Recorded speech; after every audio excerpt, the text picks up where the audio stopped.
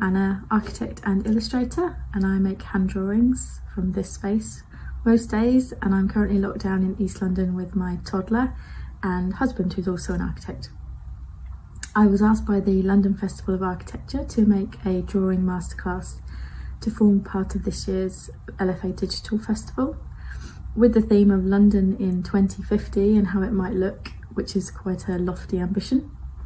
So my goal is to inspire you to make a drawing, possibly a painting or even a poem, which allows you to imagine a possible future of London unbound by the rules of planning permission and those other mundanities which constrain our thoughts. When we're little, we draw lots. We don't care what it looks like, whether it conforms to a particular style, we just go for it. And that's something I think we benefit from embracing. It's not just about what it looks like. The most important thing is that you make it. And that's why I've always resisted the idea of teaching a drawing technique, because it's not really as important as the act of making it and thinking and what it tells you once you've made it. The way I draw is very much born of me being an architect. It's lots of pen work, quite detailed, and it's of a particular style, but it isn't the right way to do it. There are lots of architects who draw in lots of different ways, and I'll show you some examples as we go through. There's something to bear in mind as we go through. You make a drawing however you'd like to, and I'd love to see them once we're finished. I think drawing is an excellent way to explore your ideas and how you feel about the world in an acutely simple way, so your brain is connected to your pen or pencil and the paper, and it's not muddied by technology or anything else in between. So before the workshop, we asked you to think about a few themes that may affect the way that London will look in 2050. So climate change, how will we work, how will we get around, those sorts of things, and choose a London landmark that you would like to reimagine. So my drawing will very much be in this vein, but it will take me a few hours, so the video will be sped up for the purposes of today. So please don't try and keep up or your arm might fall off. But I'm going to show you some examples now of smaller scale drawings that can easily be achieved in the time frame. And the techniques that I show you, you can scale up from the size of a postage stamp to the size of your wall. It's really however much time and space you have. I make drawings of all different scales and sizes. Today I'm going to make an A3 drawing, which will take a little while, but here are some of exactly the same theme and style, which I'll go through in the steps, which took me about 30 to 45 minutes, so you might want to have a go at something like this. They're all silly suggestions for what might happen to the tall buildings in the City of London in the future.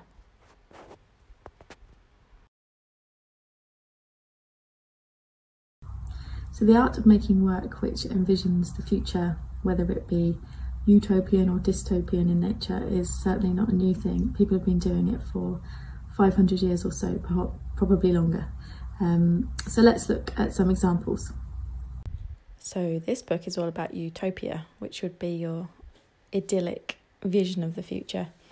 It has a few different examples. Here's one of a postcard of New York in 1913, which has all manner of interesting ways to move about. High-level railways, planes and an airship. And then going much further back, there's a 15th century painting of Venice, which I think is brilliant. The colours are just great. There's a complete disregard of any scale or perspective, obviously, of its time. And the water really looks like it's gushing out of there. And I also love that they've used wallpaper instead of sky.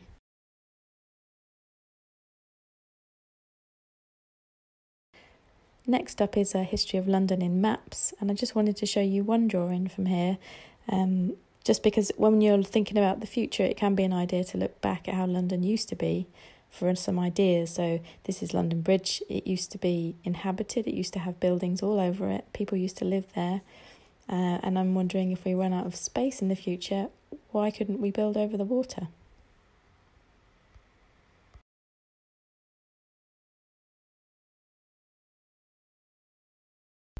This is an interesting book. This is projects that were never realised in London as it might have been. And a lot of the projects are to do with transport and how the city operates and how people move around, which I thought was quite interesting to look at. So this one is from 1967, and shows some overhead trains suspended from a monorail in the middle of Regent Street, which is quite incredible. Next up is this huge structure for a helicopter landing platform on the roof of Liverpool Street Station. Then we have this from 1863 to deal with the congestion of people on the street, allowing them to safely cross the street without encountering traffic, which in those days was obviously horse and cart. And this one, slightly off the idea of transporting into the Folly. In 1891, London built the foundation for its very own Eiffel Tower in Wembley Park and announced a design competition to design it. And here are some of the silly ideas. It was going to be 150 foot taller than the Eiffel Tower, and they said at the time, anything Paris can do, London can do better.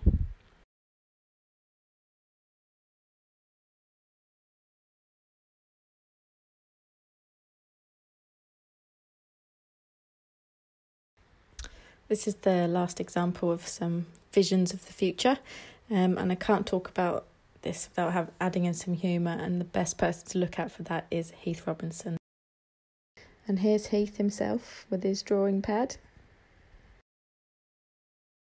He was a cartoonist in the late 19th, early 20th century, and these drawings are about 100 years old, but they're so relevant today and our current lockdown situation. The book's called How to Live in a Flat, and it suggests lots of fun ways to improve your home. Here's the residents of a block doing a workout by a guy in a balloon, perhaps the Joe Wicks of his day. There's a suggestion of how to mitigate the effects of late night piano solos by filling your ceiling cavity with footballs. There's the bungalow kitchenette, which adds a second floor into your tiny kitchen to get some more cupboard space. Note the baby in a little drawer on the wall. This is the open-air bungalow for warm weather, admirably simple in construction and worked by an inexpensive bedside winch. The liftable roof enables the tenant to enjoy all the benefits of sleeping in the open without any of the risks. And here's how to get a few more people round for dinner by winching them up above the dining table. And this is my favourite one, how to hang your washing out if you don't have a garden. A washing line with presumably a helium-filled balloon at the end of it.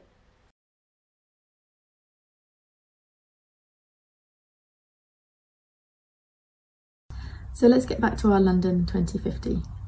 Right now it's quite hard to think about the future when we don't really know what's going to happen in 2 weeks, let alone months or years from now. But there are lots of possibilities. We're told that the world's going to change more in the next 30 years than it has in the last 300, which is quite something. The global population is going to grow to 10 billion from its current 7.8 billion. And London's population will become 13 million from its 9 million today. So that's going to put extreme pressure on the city and its infrastructure. There's lots to think about. There are some big things that will affect how we live. Will the coronavirus disappear, or will we continue to live with it? How will we manage to slow the effects of climate change, if that's at all possible? And will our jobs be done by robots? I've narrowed down my thoughts to a little script or a narrative of what I think might happen. I tend to do this for lots of drawings. I make the story a long time before I put any pen to paper. So why don't you pause this video and see if you can write your own little narrative, but I'm just going to read you mine. It errs on the side of utopia, I think, rather than dystopia. I'm just going to read it out to you. It's 2050. You're walking around the city of London. There are trees everywhere. There is art everywhere. Above you in the sky, you hear the hum of drones as they whiz around, delivering parcels, collecting post, and showing you the latest artwork. The skyscrapers are no longer full to the brim with office workers, as half of the people work from home now. Art and culture drive the economy here. SpaceX have built a base on the moon and are using it as a launch pad for missions to Mars, the new billionaire playground. We've slowed the effects of climate change, but they weren't reversed, so you can now go on a diving holiday to see Venice underwater. The only vehicles at street level in the city are electric buses and driverless cars, taxis, mostly. Gone is the cycle superhighway, replaced with the cycle super duper highway, an elevated cycle route which takes cycles up and away from other vehicles and the danger they pose. Usage of the tube is down by 50% from 2020 due to the increase in working from home and the use of the new cycle route. So the unused tube tunnels have been repurposed to grow vegetables in hydroponic farms. Data is everywhere. Your phone tells you the quality of the air around you, the time of the next piece of art will sail past you, and it wants to know how you're feeling today. All brought to you by 10G Internet. Wellness, physical and mental, has become the focus of all aspects of our life. So let's get back to our London 2050. Right now it's quite hard to think about the future when we don't really know what's going to happen in 2 weeks, let alone months or years from now. However, there are lots of possibilities. We're told that the world's going to change more in the next 30 years than the last 300, which is quite something. The global population is going to grow from 7.8 billion today to 10 billion in 2050, and London's population will become 13 million from 9 million today. So it's going to put an extreme pressure on our city and its infrastructure. So there's lots to think about. Big things that might affect how we live. Will the coronavirus disappear, or will we need to learn to live with it? Are we going to manage to slow the effects of climate change? Will our jobs be done by robots? Let's see if we can turn it into a drawing. So, first things first, paper. I like to use a textured paper of varying different degrees. This one is quite smooth, but it still has a bit of a bump in it, and I like the way that it absorbs colour and shade. But feel free to use whatever you have.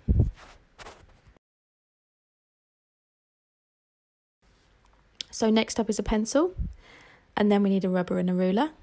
I also use these Unipin liners of different nib sizes. I think I've got a 0.05, a 0.1 and a 0.4. Then I have some watercolour brush pens of different shades of grey for shading. And finally some colour brush pens and some pro markers to add some colour at the end. Use whatever you're comfortable with and what you have to hand.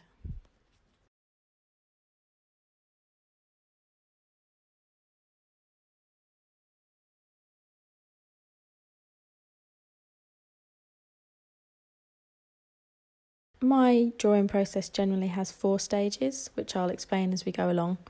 But if you haven't quite finished when I move on to the next one, please feel free to pause the video and catch up at your own pace.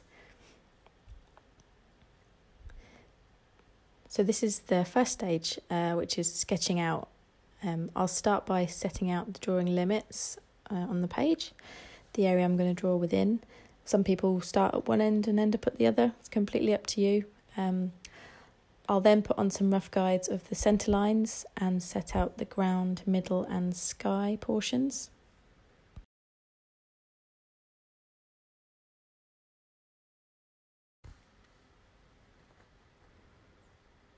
And then I'll just go for it with all the ideas that I've got. So let's get going. The centre of the drawing is going to be the walkie-talkie, otherwise known as 20 Fenchurch Street. Next to that is the gherkin, 30 St Mary Axe. And then peeking out from behind those two is the Leadenhall building or the cheese grater. These 3 buildings for me, I'm using them as to symbolise the city of London. I think I quite often draw these as characters because I think they've got personalities. So I think we can make something quite interesting with those 3 buildings.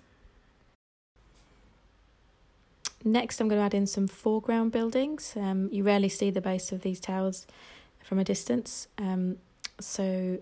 And then we're worrying about what's in the ground, some train tunnels, some big cables, and possibly a rat.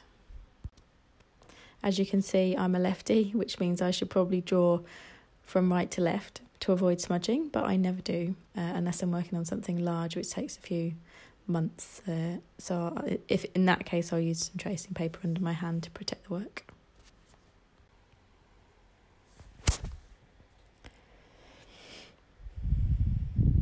This composition is of course entirely made up. This is not how these buildings sit together in reality, but I think if they roughly sit in their relative places and they're sort of the right relative heights, I think that makes it recognisable as the City of London.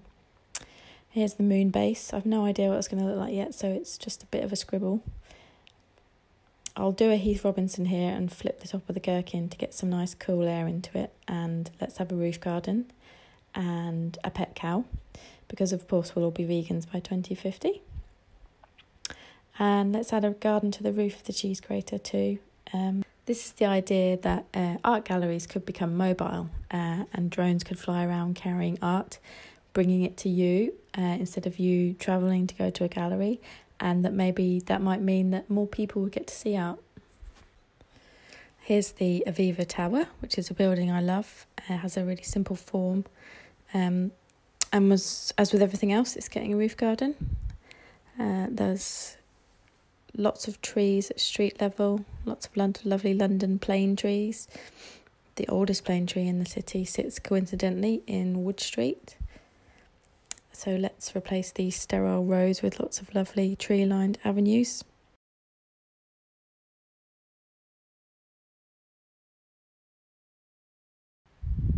And now for the star of the show, the Cycle Super Duper Highway. If you live in London, you've no doubt heard of the Cycle Super Highway. Well, this is just a bit more super than that. It's elevated above the ground so that the cyclists are removed from dangers of other vehicles, and it has an innovative track which generates electricity from motion of the cycles. I'm sure there are a few engineers with their heads in their hands right now, but bear with me.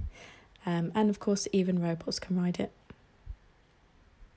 So back underground, here's a train in the underground tunnel, and next door in what is now a disused tunnel, as 50% less people use the tube network, it's a hydroponic farm which grows leafy green veg. Interestingly, this already happens actually deep underground in tunnels beneath Clapham. And I'll add a building in section here just to emphasise that we're cutting a slice through the city. So that's it, all sketched out.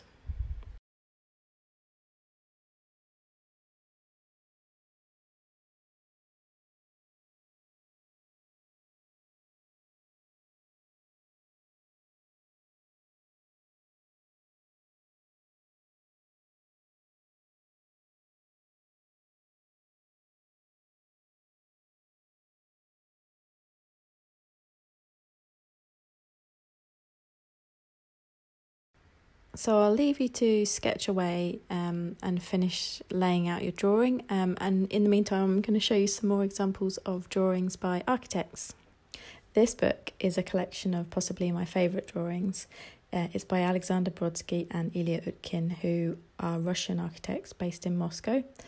In the 1980s, they were part of a group called the Paper Architects, and along with my friend Ross, I actually interviewed them in 2012 for the Venice Architecture Biennale. They have some brilliant etchings, brilliant in skill, but also in content.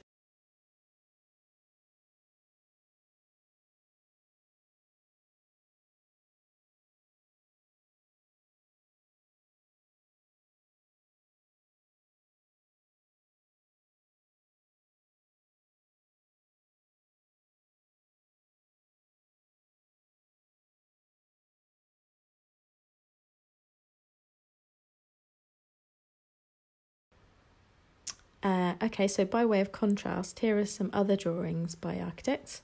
Here's a good selection. There's lots of variety, some quick and sketchy, some more formal, some black and white, some detailed, some really colourful drawings. Basically, as you can see in the world of architects' drawings, anything goes.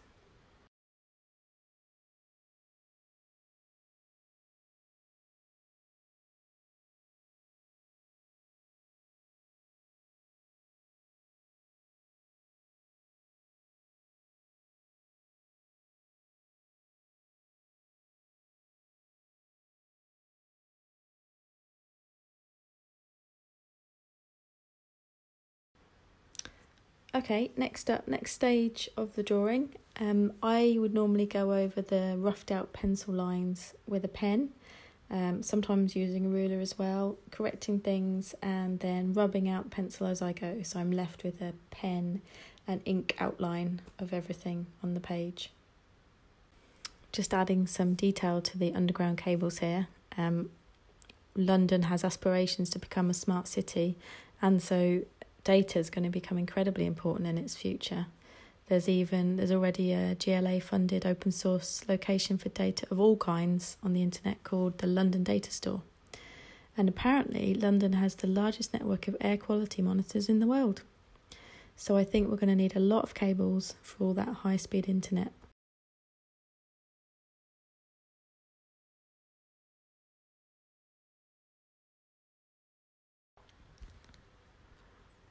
Sometimes I like to add in an animal or two, so let's add in a pigeon, I think, because you can barely go anywhere in London without seeing a pigeon.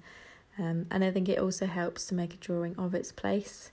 If I was making a drawing of Havana in Cuba, I might add in a flamingo, for example. And also things like this help it to pass the toddler test. If my toddler thinks that a drawing is fun, then I consider it a success.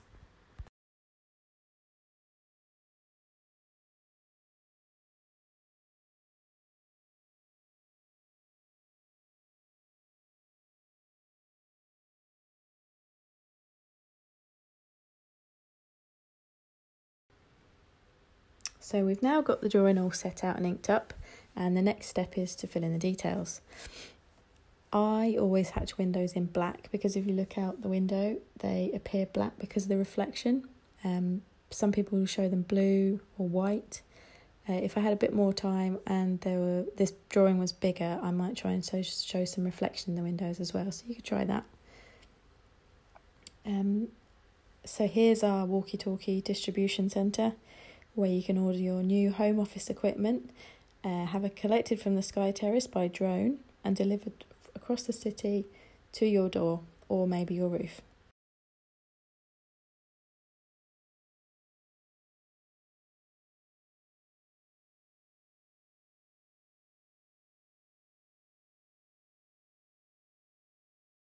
So I'm just adding in some detail here to the ground beneath the City of London, as though we're cutting a slice through the strata.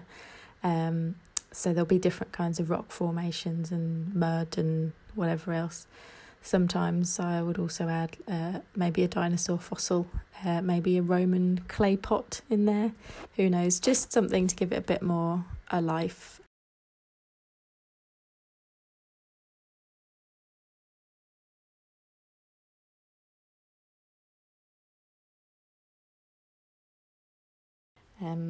Whilst I'm hatching away here, let's have a look at some other people who are masters of hatching and adding detail. So no discussion about drawing will be complete without showing you Giovanni Piranesi. He is a legend in the ink world. This is a hefty book with his entire collection of etchings, and it's really worth a look at. This is a brilliant photo. Here's Piranesi looking like a Greek god. Today I just wanted to show you his use of hatching. The way he shows the light in this drawing is incredible. But also I really love these drawings, which are fireplace drawings. There are so many of them. I don't know why he was obsessed with drawing fireplaces, but I think it's really interesting the way he's drawn the fire differently in each one, and the sort of care and attention to drawing the fire. And I think what I'm trying to sort of say here is that it's the little things that you might think are too insignificant to draw, but they actually can really make a drawing and give it life.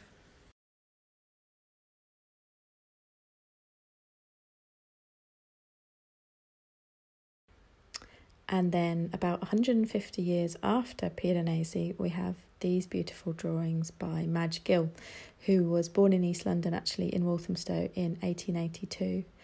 She was a self-taught artist, and these dreamy,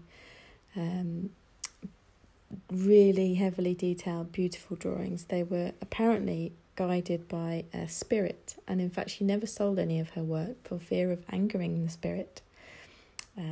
So I wonder what your spirit guide will tell you to make today. These photos are from the Madge Gill archive at madgegill.com.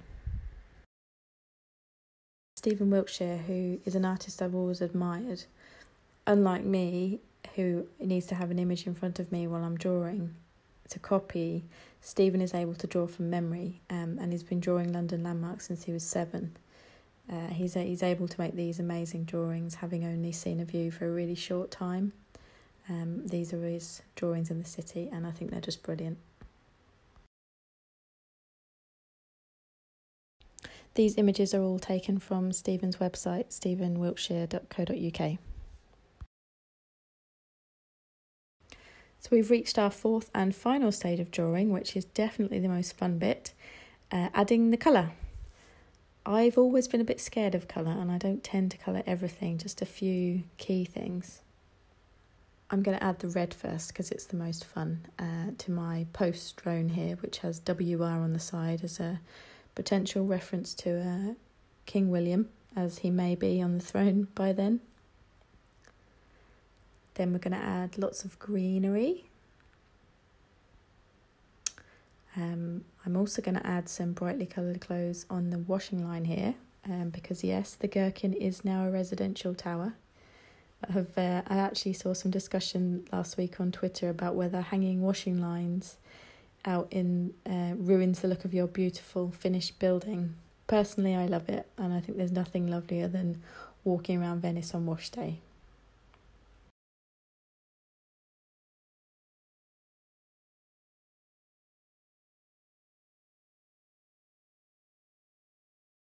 Or just adding some nice blue into the billboard here on top of the building. It's advertising a diving holiday to Venice to see the Rialto Bridge underwater. And all those lovely buildings. Imagine how different that would be to see them from below. And you'd be able to see the wooden piles, maybe, that they're all sitting on. And I suppose it's just thinking about if we can't alter the effects of climate change, we might be able to halt them, but poor Venice is already under threat. So it's just thinking about how things might change. So we'll just think about shading now. I'm going to get a big chunky pro marker. The sunshine in my drawing is coming from the left-hand side, so I'm going to colour in this whole face of the shard grey, which gives us some more, makes the facade seem more 3D if we colour in the part that the sun doesn't reach.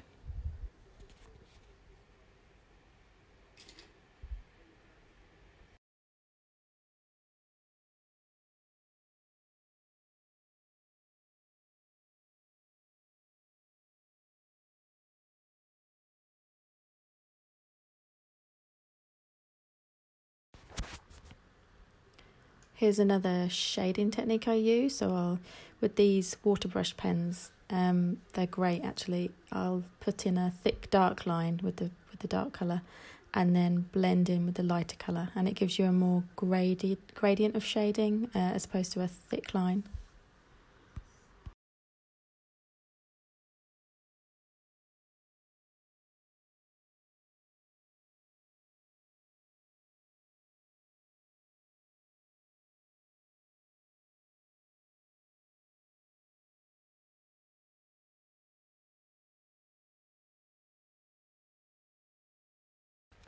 I thought it would be nice to finish up our drawing examples with Lina Bobardi here. She was an Italian architect practicing in Brazil in the mid to late 20th century, and one of only a few women architects of her generation. Her drawings are brilliant. They're playful, they're really colourful, enviably free, and they're just so human.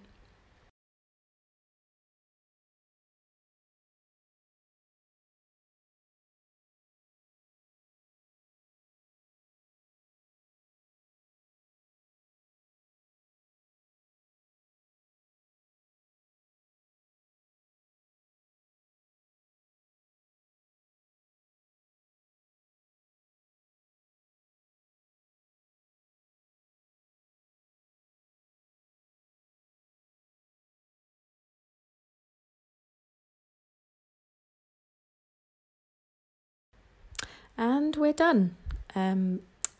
There's lots more I could have added, and as we've been going along, I've been thinking about all the things I've missed out, like aliens, whether a drone could build a skyscraper.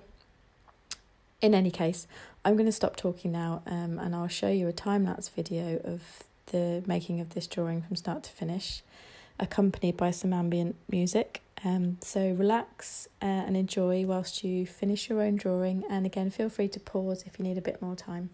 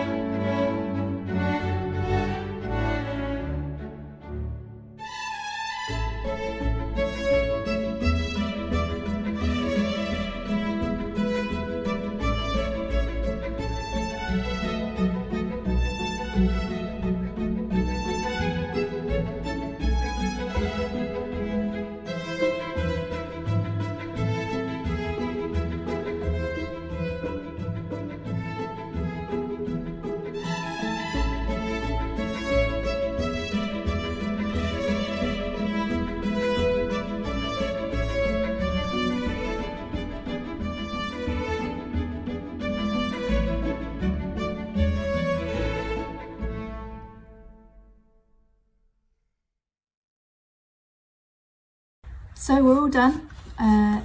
This is my drawing, put it the right way up. This is my drawing as it turned out. I really hope you enjoyed the video today, whether you made something large or small or even smaller. I really hope it was fun and that you enjoyed thinking about London in 2050.